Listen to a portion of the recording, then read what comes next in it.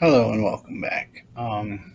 This episode we will be talking about lenses, lens caps, body caps, lens hoods, filters, and attachments. So let's get right into it. First lens we're going to talk about is my Nikon 35 to 80 millimeter lens. This is actually a Nikon brand lens. Going to focus. There you go. This is my workhorse lens. I love this lens. There's very few times that I haven't been able to use this lens, and it's usually I have to use my 70 by 300 millimeter, and that's because A, I can't get close to something, or B, it's too dangerous to get close to something to photograph. But other than that, my 35 to 80 millimeter is my workhorse. I shoot it both in autofocus and in manual, and it works like a dream. Don't do any particular fancy stuff with it.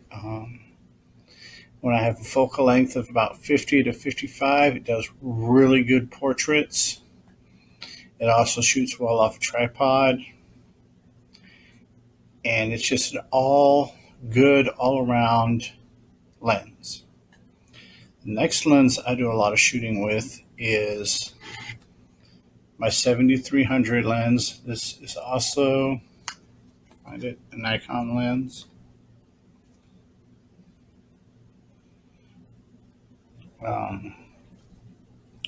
This works real well in both autofocus and manual.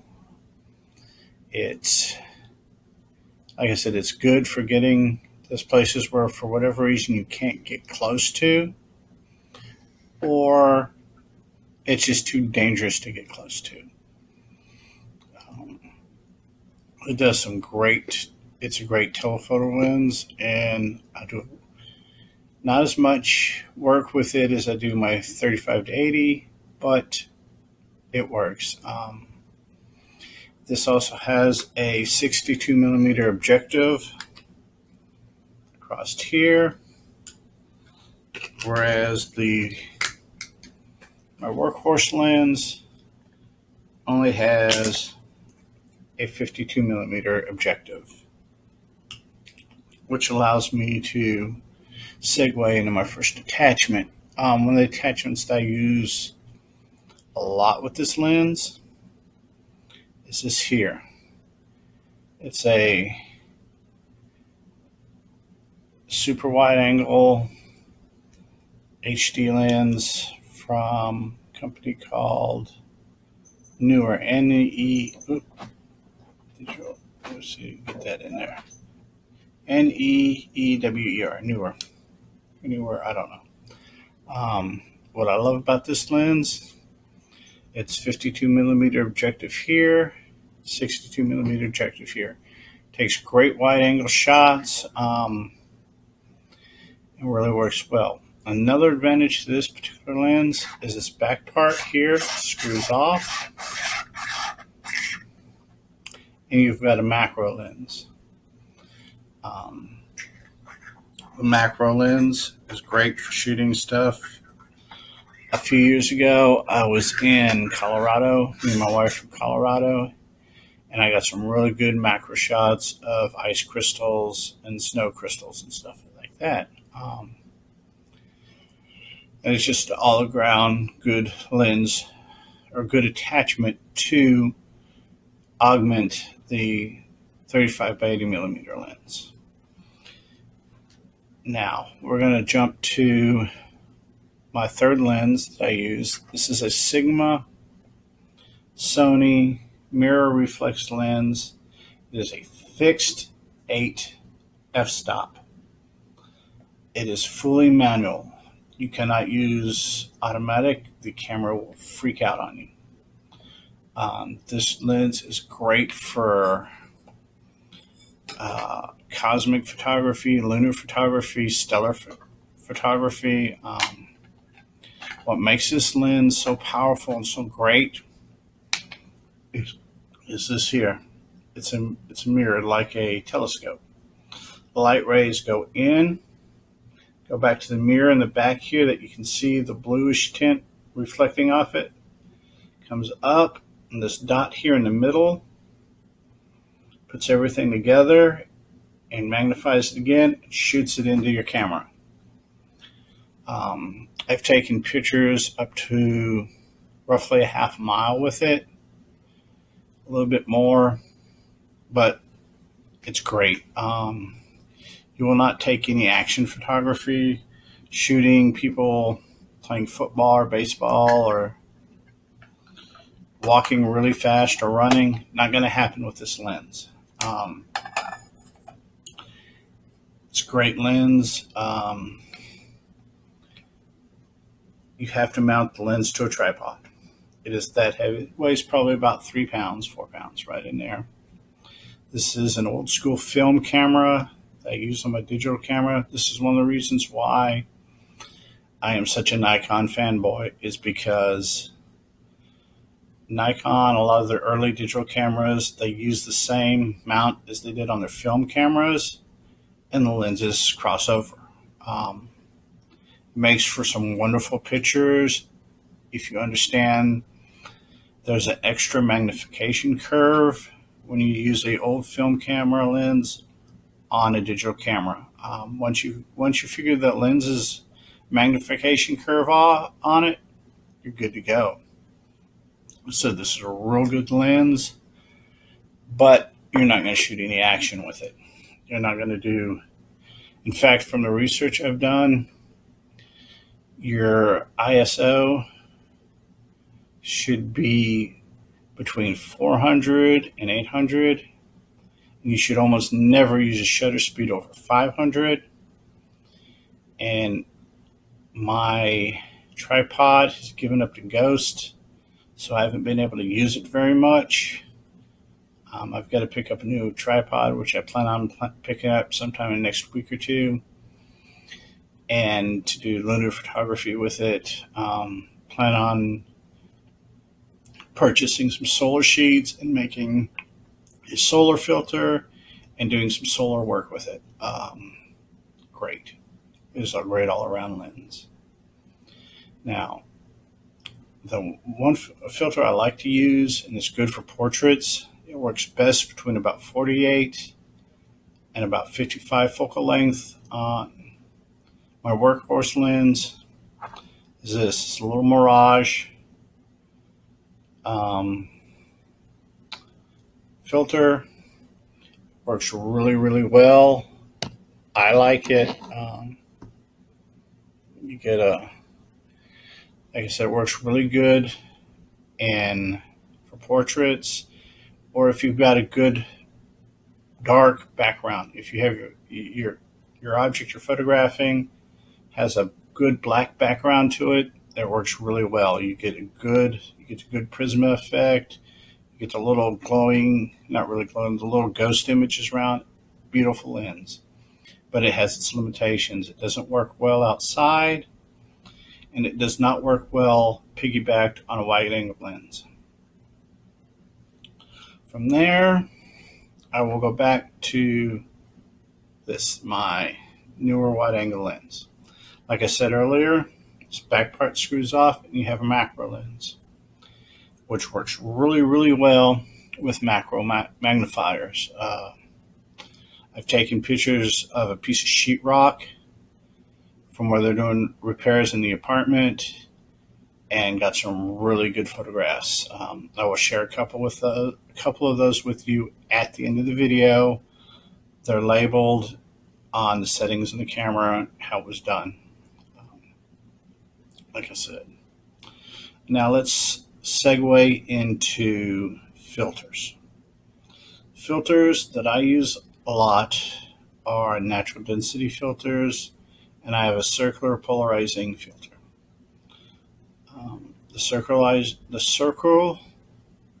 circular polarizing filter is great for taking glare out of a picture. If you got reflections, metal, glass, a lot of green plants, especially great big leaves, great big huge green leaves will reflect and give you a little bit of glare.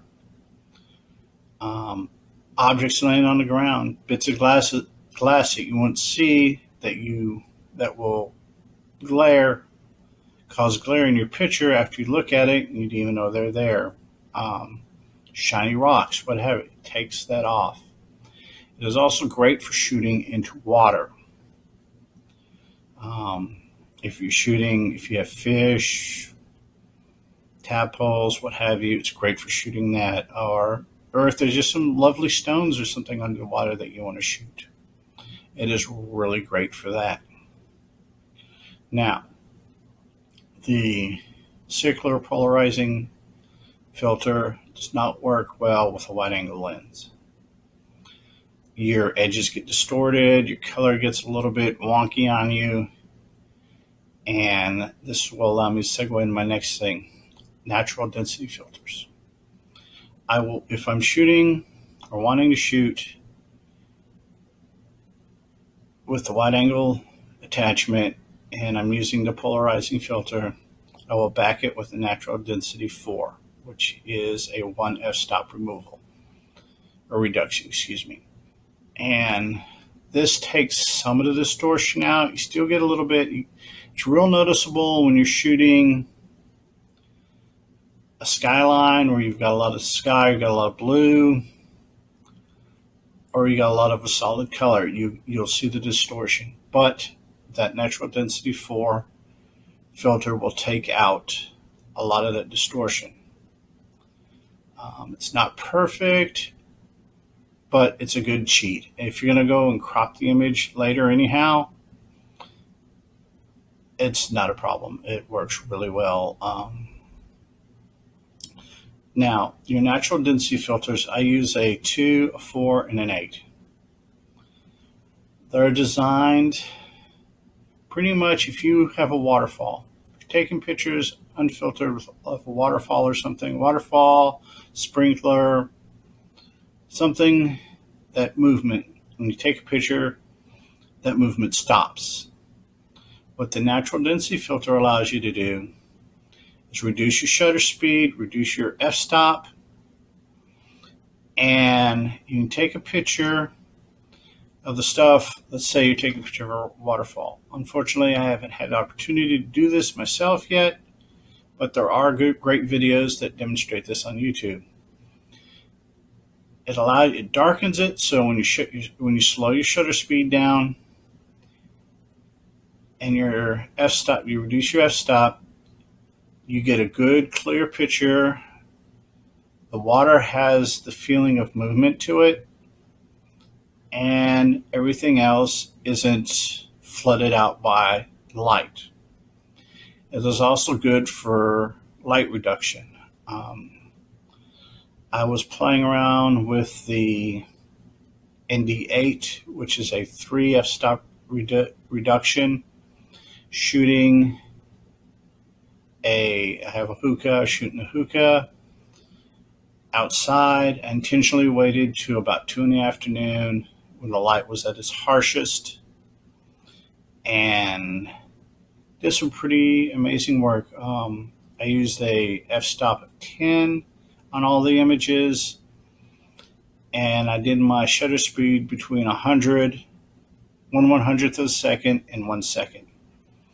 I picked some of those pictures to add in at the end of the video to share with you. Great stuff. Hope you enjoy them. Now let's move on to the importance of lens caps, body caps, and stuff like that. Those protect your lenses. Even if you get a great deal on a lens, it's still expensive. And the last thing you want to do is bust the edge of the lens up or budge the back of the lens up where you can't use it. It makes it non-functional. And you have to spend the money again.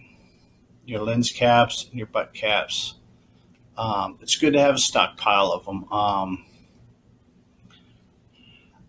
which I do, because I am forever losing them.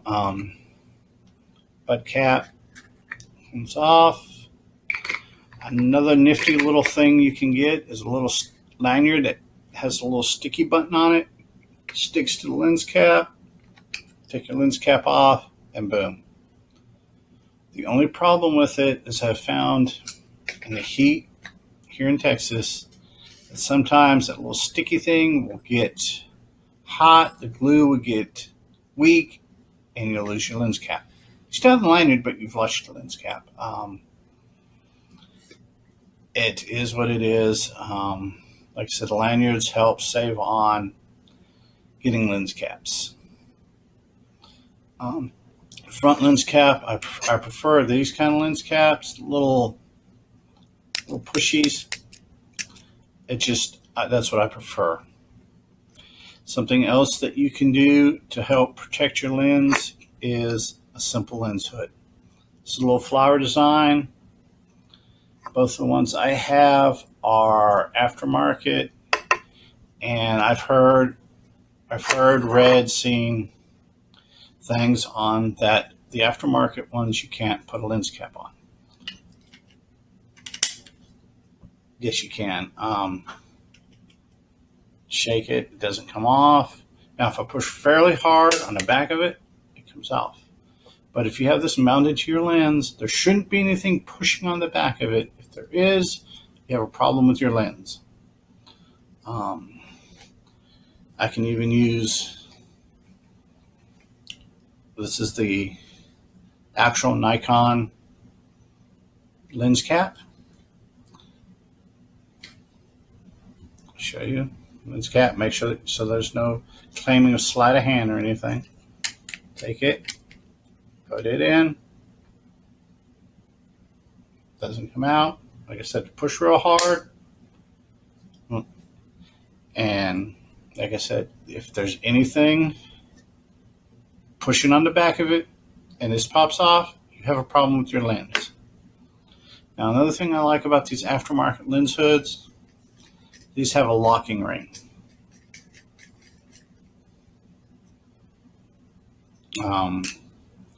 Which, like when I was doing the filters, when I was playing with the Natural Density 8 filter, I screwed the filter on, locked the ring, put the lock ring against, tightened it against the filter. So when I take the filter off to shoot the unfiltered image, all I'd have to do is switch it off to a lens, this other lens hood here, 2 lens hoods,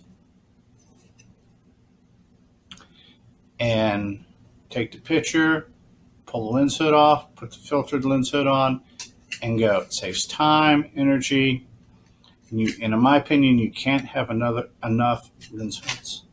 Another thing that's nice about the lens hood is if you're walking or you anticipate shooting or coming on a picture that, where you have to take the picture, you're going to lose it, and you don't have time to fumble around with a lens cap, you can carry it like this. Don't have to worry about lens cap. Your lens is protected. Plus, if you're changing out lenses on the fly, it allows you to set your lens down like that. No problem. You don't have anything against the lens of your camera.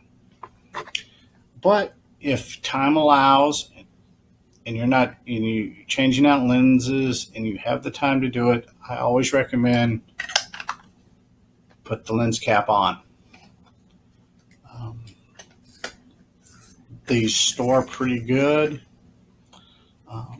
I have a metal tool case that's supposed to be for computer tools that I lined with foam, and I put my lenses and my lens hoods and stuff, like my filters and stuff in like that. And talking about lens storage and safety, the LS filters come, or the ones that I got them on eBay. I got a pretty good deal on them. They come in this hard plastic box, and they come